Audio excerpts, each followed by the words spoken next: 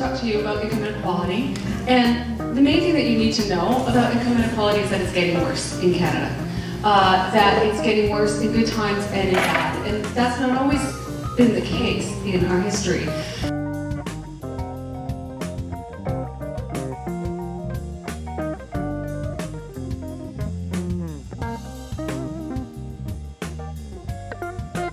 This is what happened to income inequality in Canada since 1980. So I've just shared some Ontario data. This is, let's take a look at what happened to the richest 20%, the middle 20%, and the bottom 20%. So you can see here that the richest 20% in Canada got pretty healthy income gains over this period of time. The poorest 20% lost ground, lost 11% ground. And then here's the middle class.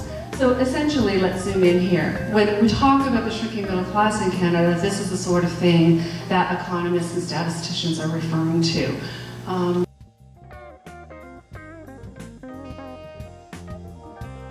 So here's a detail for you. $40,000. That is the estimated amount of benefits that middle-income Canadian households benefit from what our taxes pay in terms of public services.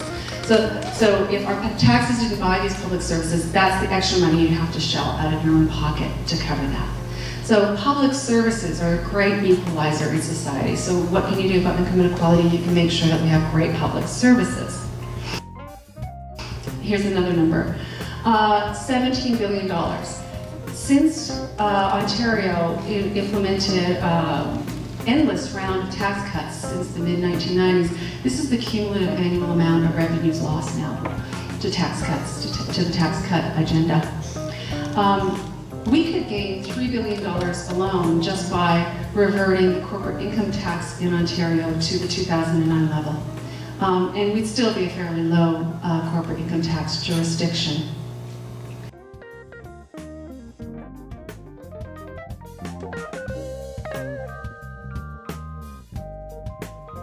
Talk today a little bit more about resiliency and a little less about environmental sustainability. I think they're both things that really fit together, but I think resilience is the thing that that brings sustainability into the realms of income inequality and democracy.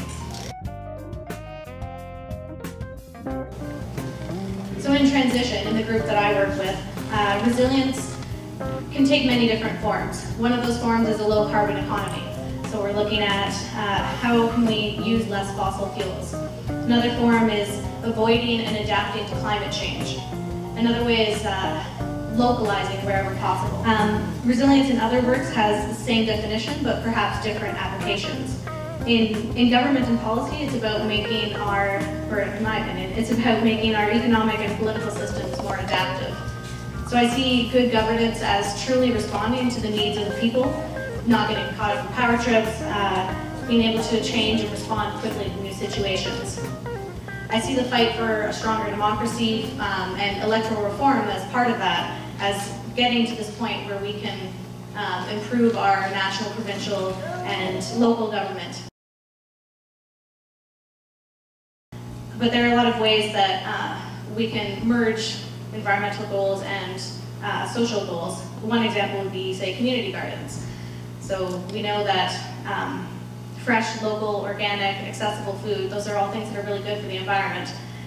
But also, people having access to that fresh, local, healthy food reduces their dependency on grocery stores, like makes them more resilient to a rise in food prices, and they have better access. So I think that's what I would like to see us striving towards in all of our work, in environmental and social justice, in democracy work, is striving towards that goal of resilience. Thank you.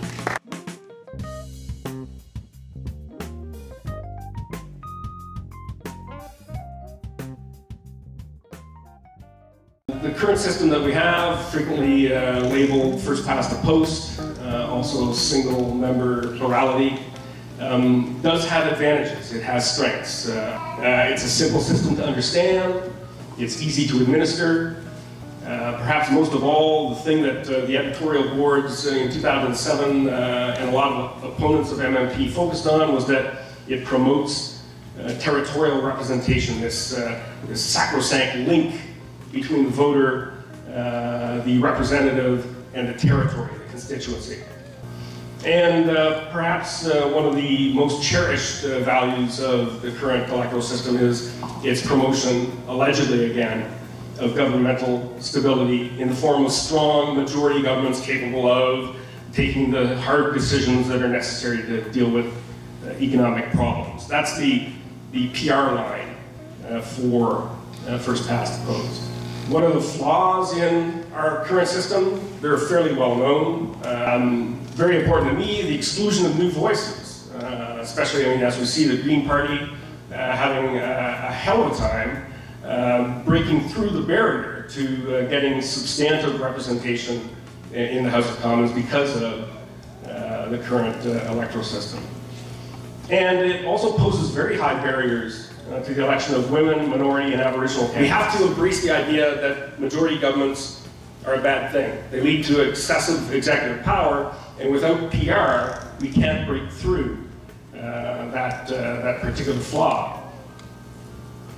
Okay, so what has this got to do with inequality? Well, there is a body of research by this political scientist named Aaron Lightheart that links so-called consensual democracies, those that rely on PR systems or a form of proportionality, with a whole range of more favorable economic and social outcomes. Higher levels of social spending, less social conflict, improved environmental performance, and lower levels of economic inequality, somewhat.